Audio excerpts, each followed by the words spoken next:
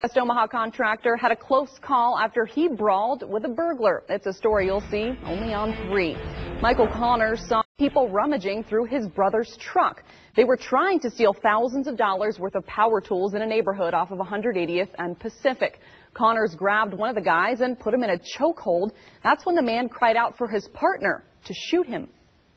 I took a limp from a hit and I stuffed him into the window to block in between me and her and the gun.